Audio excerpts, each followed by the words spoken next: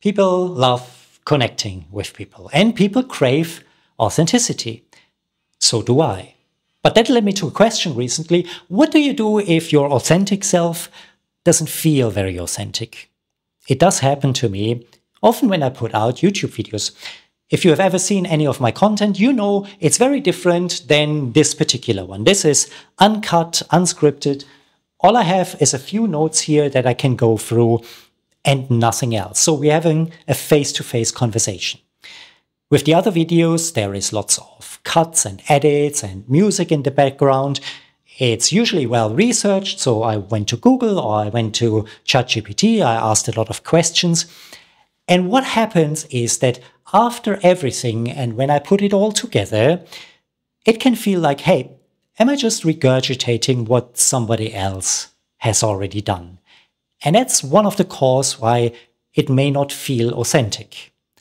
But authenticity doesn't have anything to do with that. It's actually a form of imposter syndrome where we don't know how much we know.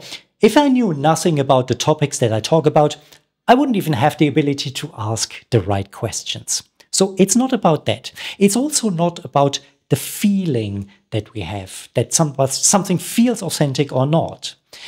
What authenticity really is about is a constant and very firm set of values. For me, that's freedom, creativity, and ambition.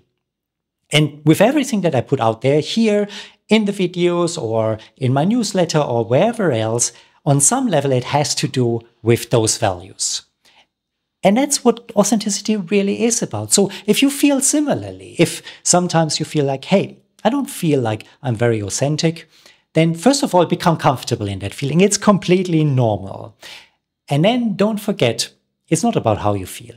It's not about how you behave similarly or identically with all people in all circumstances. That would be silly. That doesn't give you the best results in life.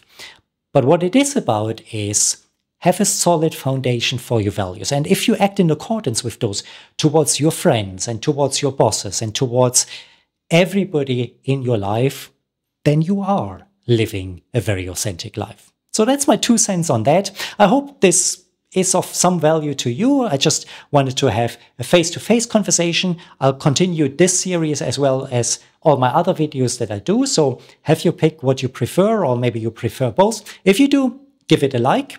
But as always, I look forward to seeing you in any of the other videos. And also, as always, take care.